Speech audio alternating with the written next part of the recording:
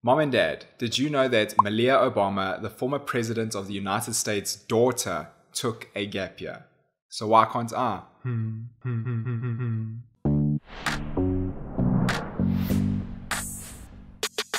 One of the biggest hurdles to taking a gap year is telling your parents and trying to convince them that it is a good idea. In this fourth video in my Gap Year mini-series, I'm going to help you to understand why they are concerned, but also how you can convince them that it is a smart move for you to make. Let's begin.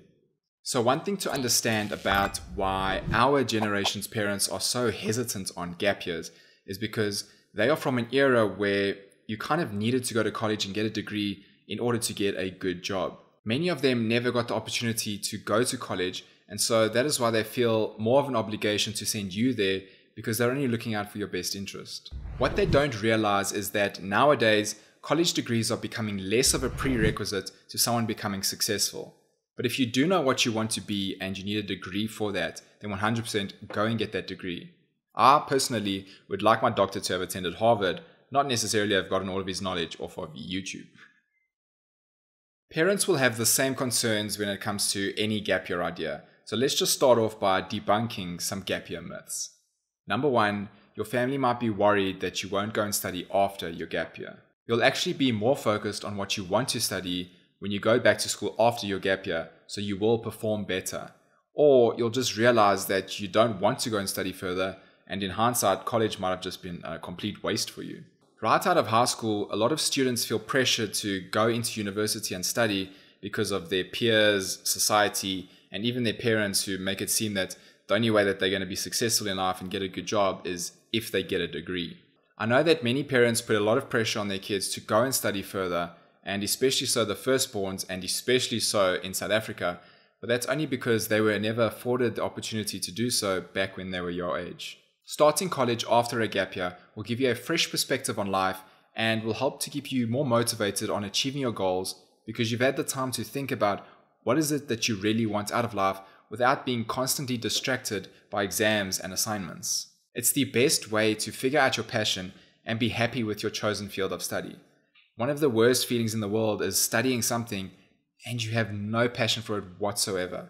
You can get a real taste of what it is that you want to do before you go and commit to 4+ years of studying by taking a gap year that is related to your field of study. So if you want to be a teacher, then go teach English in China, or even be an aupair and look after kids.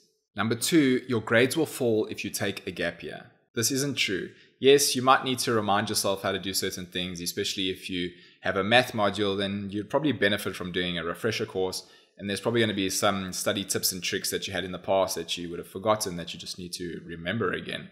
But in your first year, they're pretty much going to start you off from where you need to be.